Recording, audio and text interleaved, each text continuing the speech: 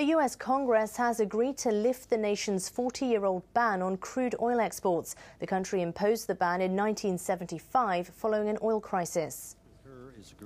The measure is part of a federal spending bill for fiscal 2016. The Senate and the House of Representatives separately approved the plan by a majority vote. The U.S. petroleum industry and the Republican Party have been urging the ban be lifted amid a recent surge in shale oil production. The Democratic Party was concerned that resuming oil exports might lead to a surge in domestic gasoline prices and an increase in global warming. But both parties worked out a compromise. They included tax breaks in the spending bill to promote solar power generation. Statistics from the U.S. Department of Energy show the U.S. became the world's largest oil producer in 2013, surpassing Saudi Arabia.